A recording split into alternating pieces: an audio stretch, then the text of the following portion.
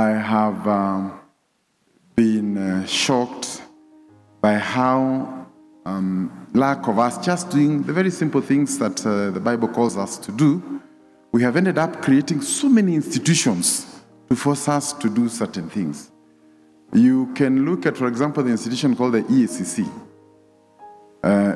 From as early as the days of former President Moi, we had it, it didn't work. We brought other commissioners, then we disbanded it. This is probably the 10th set of commissioners that we have brought, but we have not dealt.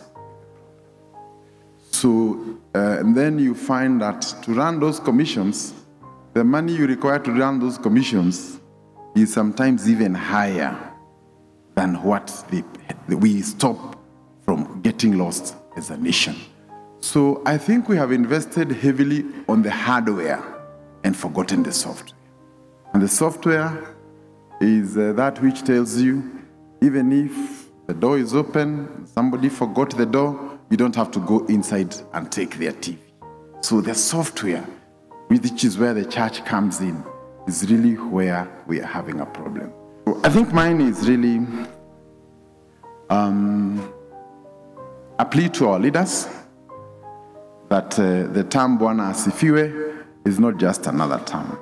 We use it in our political rallies to make sure people know we are Christians, but after we say that, forget why we are even there. In our parliament, even also in the county assembly, before any session starts, the speaker reads the prayer.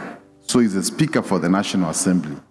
But as soon as they finish reading, whatever we transact has no reference to what we said initially. So I think we need to pray for our country.